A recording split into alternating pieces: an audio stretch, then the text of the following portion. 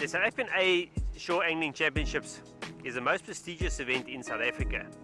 At this event, all your provincial provinces compete against each other, and all the top anglers or the top ranked anglers within the provinces compete against each other. What makes this tournament so exciting is the fact that you're actually doing a team sport and an individual sport at the same time. So you've got this whole big team camaraderie where we all work together as a province to beat other provinces. But then as an individual, you can end up making invitational teams, the Springbok side or the President's side.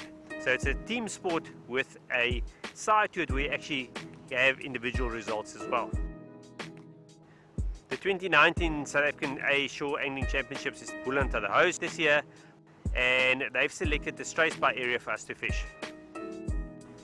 So in total, we've got 12 provinces across South Africa taking part, with a total number of 144 anglers, 12 anglers per team, excluding your management. Then you'll have a team manager, a guide and a coach that goes with each team.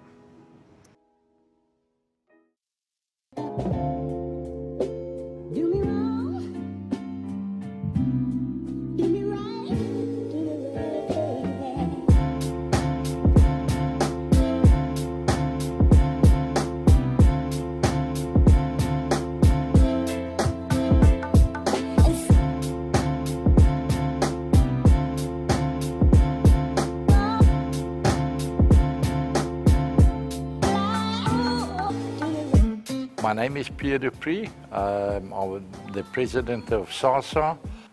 Obviously, we are the role players in South African shore angling, in the sense that we the custodians of the pro tier. It's a feeling that you cannot describe to somebody to put on a Springbok blazer, a pro tier blazer. He's the best angler and the best in his sport. He can stand up to any other pro tier rugby player, soccer player. He's the best in South Africa in his sport. There's certain structures in place regarding bait issue and times of fishing that is thrashed through before the meetings take place. Virtually the areas are discussed, the conditions, and then it goes to a vote to see where and when, and the times, the preferable times being low tide, pushing into high tide, and then it's a structured organization that we then fish in. The area they wanted a few different structures which management could use to target certain species. So the Mont area is literally a river mouth, and there's a lot of big shallow sandbanks, and we know that the lesser sand sharks love that area. Certain years cob can come there, and then species like diamonds and hammerhead sharks. So that was obviously a big attraction to management, and all of the management put some anglers there, and those anglers who were put there would be your type of angler that was very good at scratching, fast working angler, and could rack up the numbers.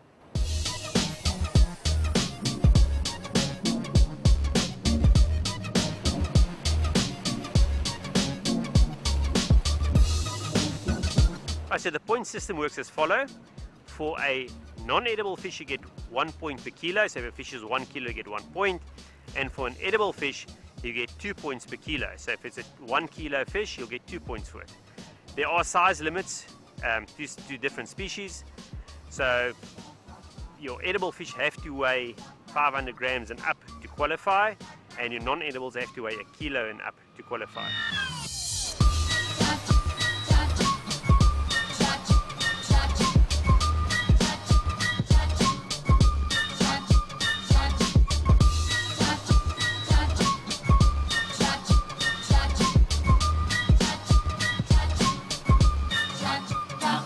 Right, when it comes to measuring of fish, there are weigh marshals on the beach. They are placed along the beach within the area the anglers fish.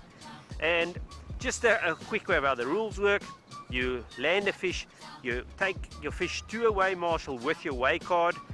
They measure it. They got two little sticks they stick into the sand, move the fish away, take the tape, measure the fish. You got to witness it. the weigh marshal will sign your card.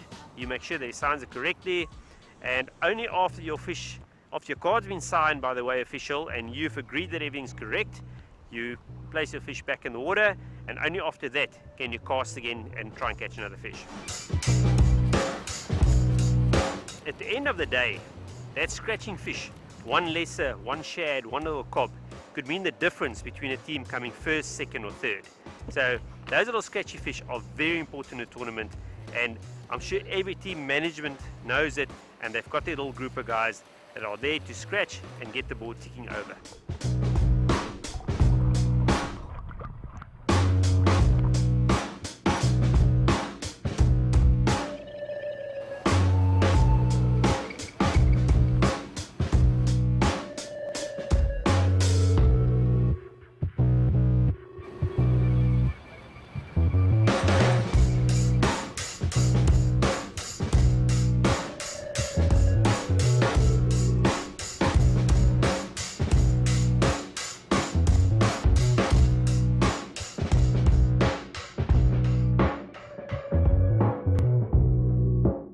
As we walked along the beach, we found an area where there's a big deep trough with a solid bank at the back, and there were some of your taller, strong anglers placed in this area.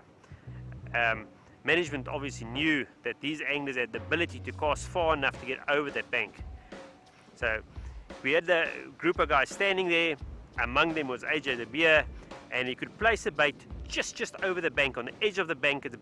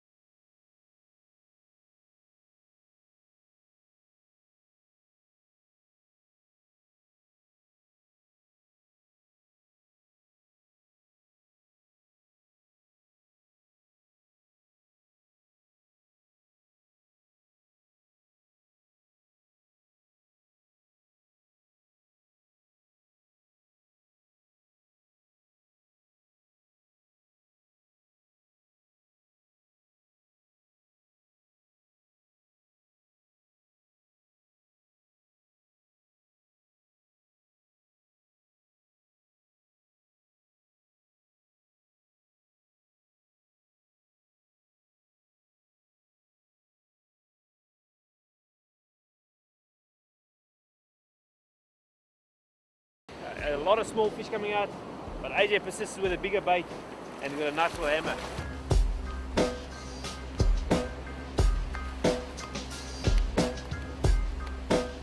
When you're fishing the South African Championships, speed plays a very important role.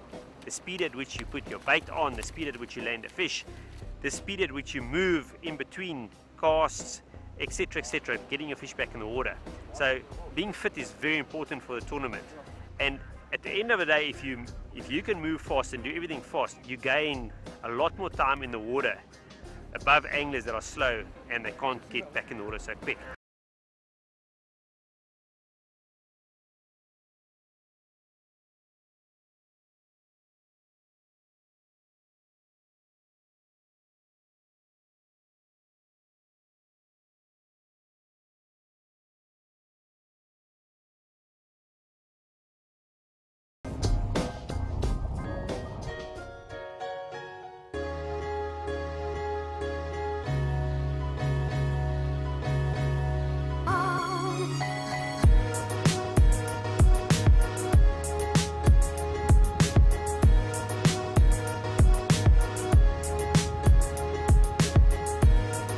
Well, Wimpy Gerson from Boerland is one of those big, strong, tall guys, and he was fishing with AJ on this bank. We had to put a very long throw to get over the bank, and he also capitalized on the situation and ended up hooking to a very nice hammerhead shark.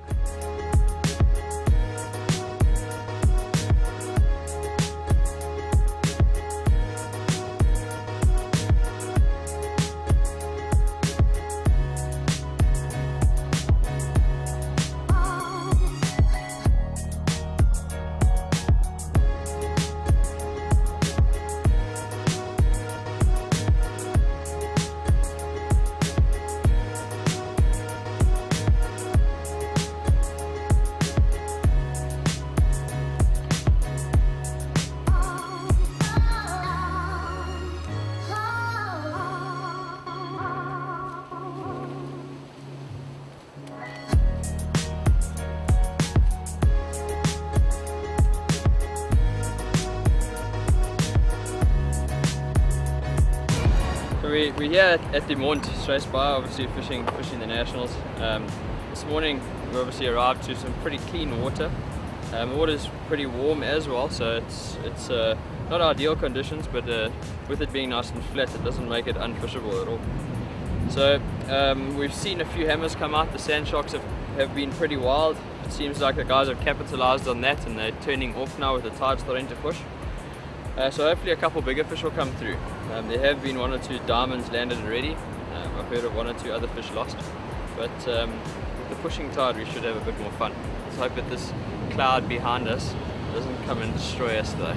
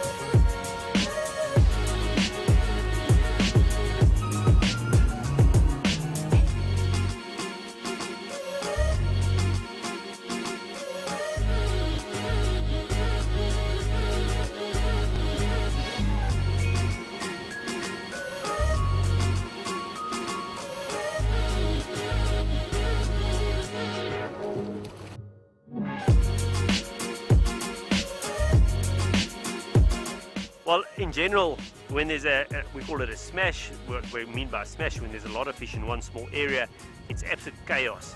You got anglers running in all directions, shouting for management, shouting for weigh marshals, shouting at other anglers come help them measure the fish. So it gets a bit hectic, and that's where you've got to really just try and keep yourself cool and calm and produce the goods within that hectic situation.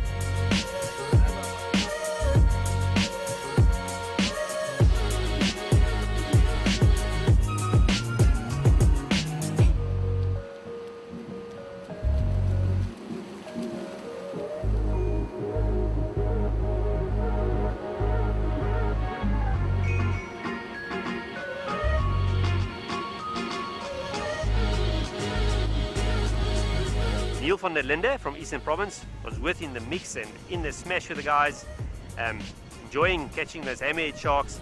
And then Wesley Rapson, representing Mpumalanga this year, was also there catching a few nice hammerheads.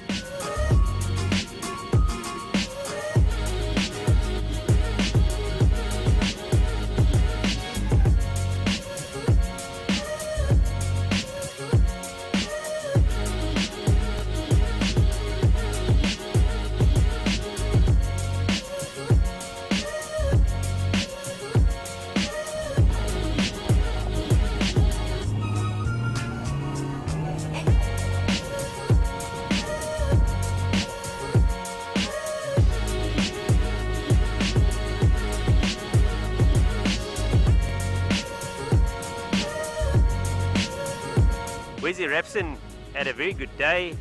He was fishing well. It's the first time in many years he's actually taken part in the South African Championships, and I could see he's really enjoyed it to be back doing what he's good at, and he ended up having a brilliant day, catching quite a lot of good fish.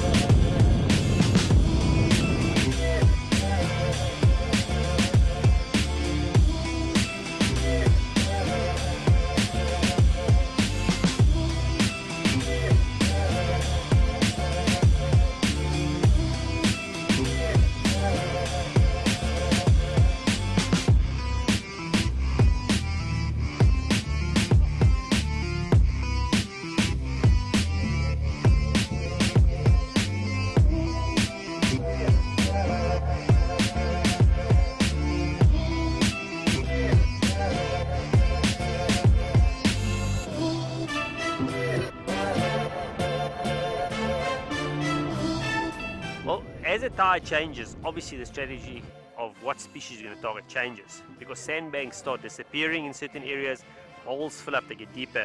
So that's where management comes in, and they've pre-thought of what they want to do with the anglers when the tide pushes. So towards the mouth, or the mont, which is the mouth of the river, there's a big flat shallow bank, which on low tide you literally just walked out on dry sand, but with the push of the tide, that bank started filling up and it became a wading bank. And management started putting their strong waders on this bank. Wading is a very, very big part of what selectors look for when they pick teams. Strong waders are always very important in teams, and guys who can wade deep, stand in deep water and cast far. So we had this group of anglers on this wading bank now, which is almost turning into a bank that you swim to. Mainly your strong casters, strong waders, and they got stuck into some of those hammerhead sharks and lesser sand sharks that were out in the deep on a deeper sandbank.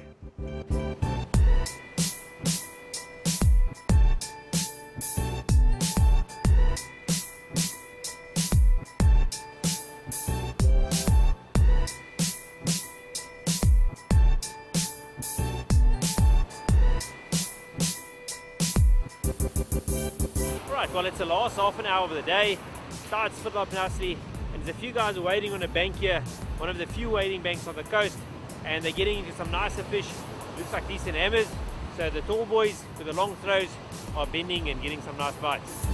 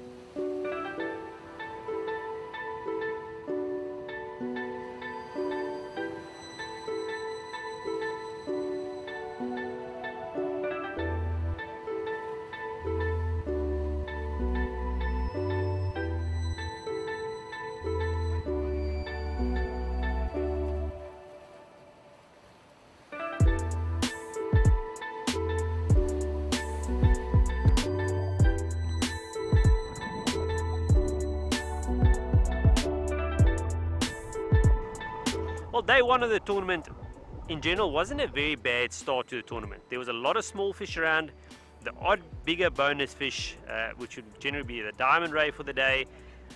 Those hammerhead sharks were exciting to catch, good points, a lot of fish caught. Most anglers got on the board and got their motivation up for the next day. So in all, day one was a good day. Well, it was quite a busy day today. There was lots of bites, mostly lesser sand sharks in the area I was fishing, but towards the end there was a few decent sized hammers that was caught. No doubt the mouth on the one side they got quite a good number of hammers and some nice ones as well. So it was a bit of a mix of a day. You're either fishing for hammers basically, or you're fishing for lesser sand sharks. So it was an interesting day. Now we haven't checked the updates today at all, but it looks like Thursday, Friday, towards the end of this week, the weather is going to change. So the first couple of days of the tournaments was probably going to be the most important. Some of the good fish that were caught for the day was Tian Swanepoel from Boland, got a very nice diamond ray. Linton Premel from Zululand got a very nice hammerhead shark. Adrian van Heerden from Free State got a very nice diamond of 170 centimeters. Greg Sutherland from KZN had a very good day and ended up with some nice hammerhead sharks and a bronze whaler. Russell Barkley from Border got a very nice hammerhead shark. Peter Miller ended up with a nice hammerhead. Wesley Renken from Zululand also got a nice hammer. Jaco Viljoen from Western Province with a hammerhead shark. Henning Venter from Boland with a nice diamond ray and a hammerhead shark. Blaine Wareham from KZN also got some nice fish, and here's him with a nice hammerhead shark. Carl Edwards from Border landed a very nice hammerhead shark. Stefan Leroux from Boland with a nice diamond ray. Well, after day one, the top 5 teams' scores were as follow. In 5th place was Zululand on 343.75 points. Boland was lying 4th with 369.28 points. KZN was lying in 3rd place with 425.01 points. Border was lying in 2nd place with 446.18 points. And then the top team for the day was Eden or Southern Cape on 468.59 points. Well, that's the points for day one. It's always a nice psychological advantage to know your team's right at the top there. You're doing well, your angler's on fire, and in general, when you start off well, you must going to end off well. So although it's day one, it's nice to have a good start and prepare yourself mentally for what's coming for the rest of the tournament.